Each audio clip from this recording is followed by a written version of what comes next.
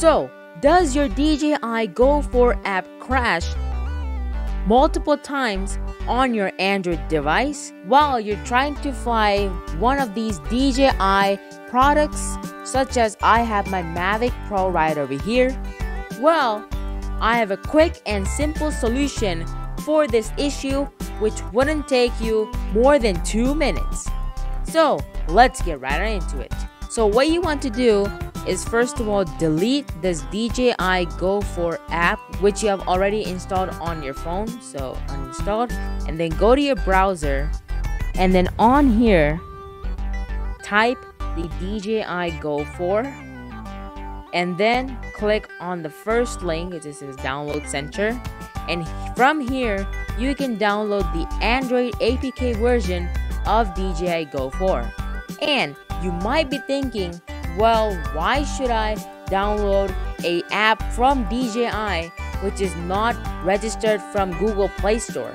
Well, this is because DJI has not released an update for this app to work on Android 12 through Google Play Store. So whatever you're downloading on Google Play Store, it won't work because it is not supportive for Android 12. But on DJI's website, this supports Android 12. So we should download this, and this has no malware, no viruses, no threats, no nothing. So let's download this Android APK. We're just going to download this, and boom, started to download. See, it's downloading. Meanwhile, while that's downloading, make sure to subscribe to my channel and also like this video. And now that the file has been downloaded, just click on the file, and then you want to press install, and then done.